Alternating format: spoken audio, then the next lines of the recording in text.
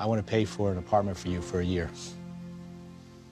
I'm going to give you $15,000 to do that. We're going to run the register? Yeah, absolutely. Hi, welcome to Family Dollar. Hello. Hi. Go. Okay. So since you're done now, you're gonna press total? No. So what'd I do wrong? It's okay. Enter the 100.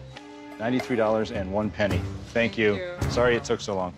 Okay. So what I'm gonna do now is I'm gonna step away from the register. Okay. Don't go too far. I promise I won't go far. But if you need me, you can just hit this bell. You think you'll be okay?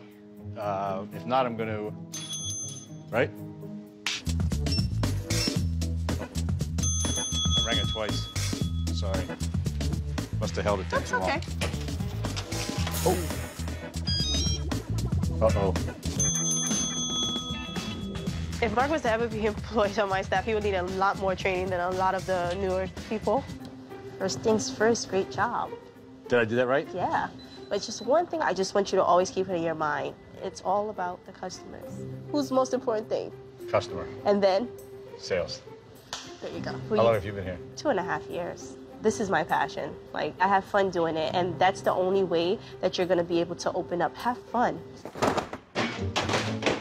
Sorry. It's okay. How do you stay so upbeat? Upbeat, life.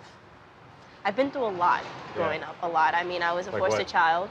Yeah? I kind of had to leave the system because I had a child. I was pregnant. Oh. So they kind of kicked you out. So then what happened? I went into the shelter, and after that, I found my apartment. Went to Berkeley College for a little bit, then I got pregnant with my second son, so I had to stop. But okay. And where do you live now?